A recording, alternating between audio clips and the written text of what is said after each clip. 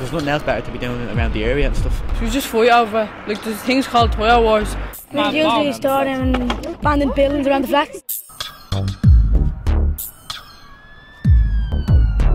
Collecting since the end of August. We just wanted to be real big. We'll try and get about 300 and about 200 tyres. Mostly just from different areas and all, like we let them do all the hard work, so like then we just rubber off them. When you go to different areas, you can either take it all that other wood, but if you can't, you just burn it. A lot of adults and grown-ups are kind of saying that it's, you know, you're leaving a mess. They did it when they were kids, so like they can't really like be given out to about it too much.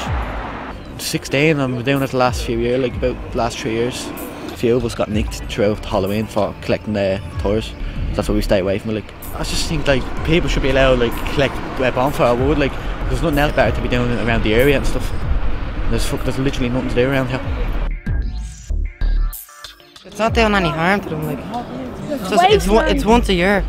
We'll be collecting 500 pallets. We usually store them in abandoned buildings around the flats. Garda usually either take it, or the other day like we had loads of pallets and they burnt it on us. It was around 80 pallets. We're going collecting. But is that not robbing? No, it's not. If they have enough pallets, they're going to give us some.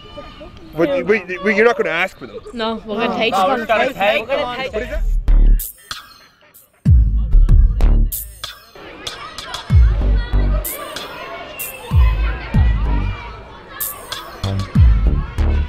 Tried to raid another area, just robbing other people's pallets because the corporation took ours.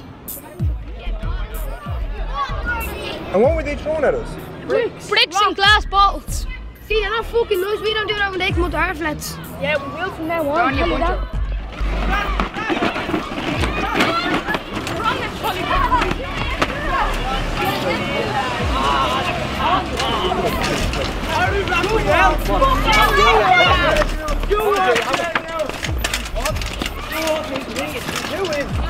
No,